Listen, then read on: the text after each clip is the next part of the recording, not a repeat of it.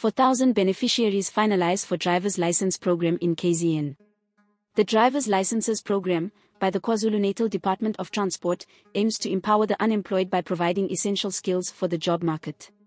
This comprehensive initiative will support 4,000 individuals with learners and driver's licenses alongside job preparation. Furthermore, it aims to enhance their prospects for employment and economic independence. The program, dubbed Thuthika Driver Training, aims to assist individuals of all age groups in obtaining driver's licenses. Additionally, this initiative seeks to enhance mobility and employment opportunities for participants.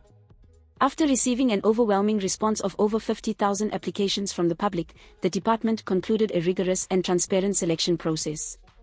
This process finalized the first batch of 4,000 beneficiaries from all districts of KwaZulu-Natal.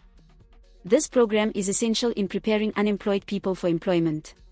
It will assist the young and old, but mostly the unemployed graduates, stated MEC for Transport, Community Safety and Liaison, Saifo Lomuka.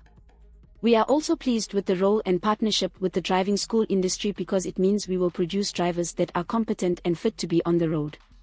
By collaborating with the driving school industry, the department ensures that selected applicants actively engage with accredited driving schools.